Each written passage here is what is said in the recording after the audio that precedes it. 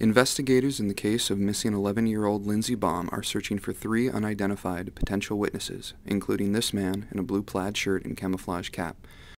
Surveillance videos show the man entering the Shell gas station in McCleary at about the time Lindsey disappeared, just a few blocks away. Authorities believe he is not a local resident. Detectives have not been able to identify him and hope to question him on anything he may have seen on June 26th, the night Lindsey disappeared.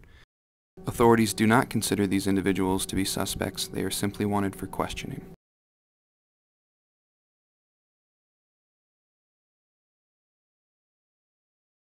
Investigators are also seeking the driver of this white Honda Ridgeline truck shown pulling into the station at about the same time that evening.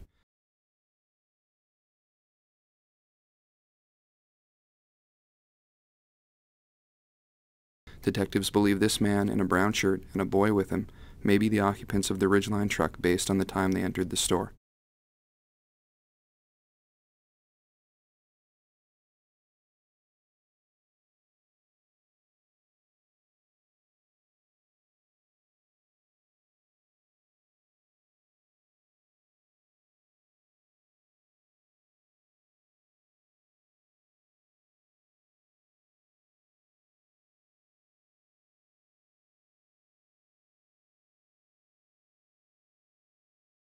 Grays Harbor Undersheriff Rick Scott said detectives have exhausted all other means of identifying the men and hope the public can help. If you have any information on these individuals or the vehicle, contact the tip line at 1-866-915-8299.